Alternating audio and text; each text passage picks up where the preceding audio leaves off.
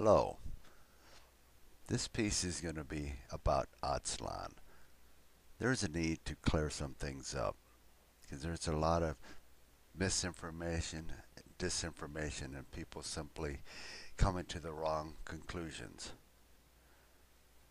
Okay, I'm going to talk about, well, first of all, the legend that surrounds Atzlan first. Basically, what it is about where the Mexica people came from and where they went to. For those who don't know who the Mexica were, well, you've heard of the Aztecs. They were the nobility class of the Mexica.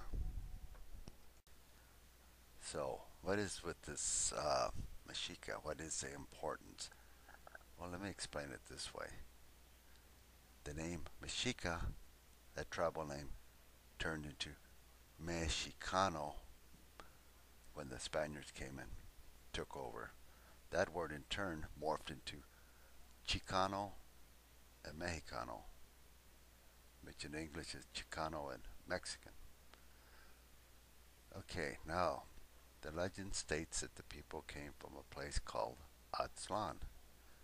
If you look at that legend and the oral histories of the people from north and south of the present day border, and if you look at the linguistic and anthropological evidence, it points to the southwest, centered around the Four Corners area. Now keep in mind, the anthropological and linguistic studies are basically Western fields of study. They don't have a stake in some kind of homeland. The legend may or may not have mentioned a return to Atzlan. It's open to debate. I've heard that it does mention, but I'm no expert on the situation. In any case, the legend does not mention, nor does our political thought include any re-establishment, no reconquest of Atzlan. Without taking over, there is no force, there is no violence involved. In any case, millions of people have already returned. It's already come true. It's a done deal. Nothing to be afraid of. There's no, you know, tanks in the street.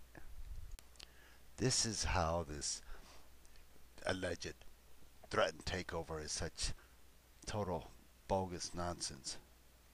How could we take on the U.S. military?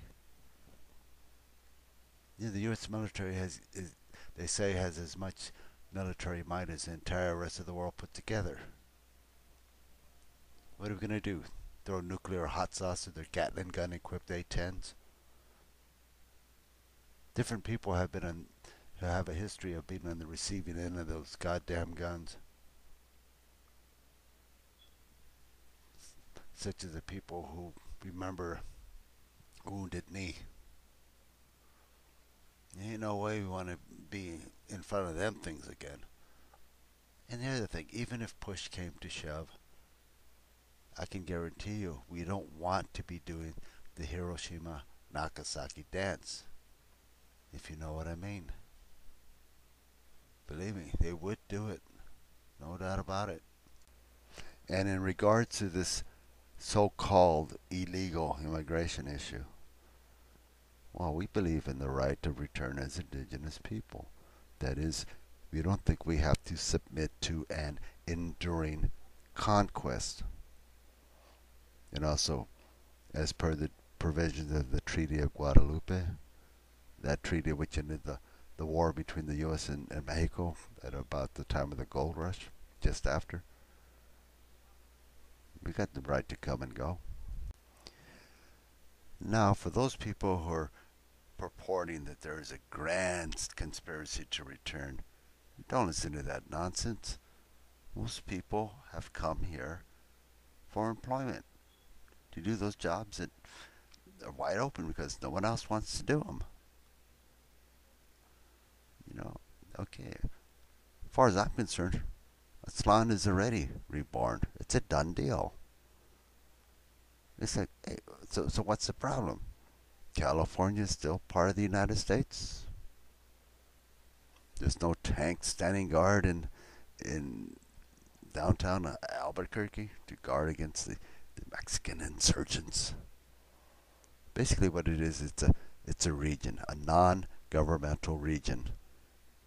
Some might say it's akin to a state of mind. We are not demanding others leave. Sure, sometimes if somebody gets races on our hides, we can shoot back. You know, don't like it here? You don't have to stay here. Love it or leave it. You get all races at us, and it's like, well, we belong here. You don't. But if you're cool, we don't have a problem. Cool people get along with each other. We also have not forgotten our native relations. You know, if there is any claim to the land, their claims would be senior because they hung on to the land. They fought to hang on to as much as they could. We are claiming where we came from. We are not claiming ownership. And besides that, the people in the Atzlan movement are progressives. We're not a bunch of racist, militant lunatics. As progressives, we know the importance of having a spiritual and enlightened attitude towards others and an understanding of the Mother Earth. We know that peaceful coexistence is the way. There's no racism, there's no hate. You can have pride without being hateful of others. And we also know that there shouldn't be any violence to the earth. You know, environmentalism. It's going to destroy our land. The bottom line is there's no secret plan. It's not some grand conspiracy. It's just things that have just come to pass. Now, if you may or may not believe in prophecy, but generally the notion of prophecy is something that is going to happen. It's something that is just people's fate, not something you can control. Okay, so don't be deceived by those types. Because remember, those are the same types that will be the darlings of Fox News. Or as some ancestors would have said, watch out for the fox. It can be a real trickster. Don't trust it.